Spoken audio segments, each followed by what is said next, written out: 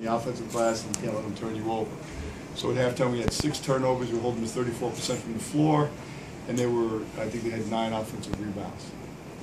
I told the team if we fixed our rebounding issues and we kept the other 2 stats in that neighborhood, we had a chance to win the game. Well, they went and got 24 offensive rebounds, and that was the difference in the game. You know, the points they scored, second chance points, 24-10 there. I thought that was a big difference, but. And most of them in the paint. So 36 points in the paint. Reddick was great.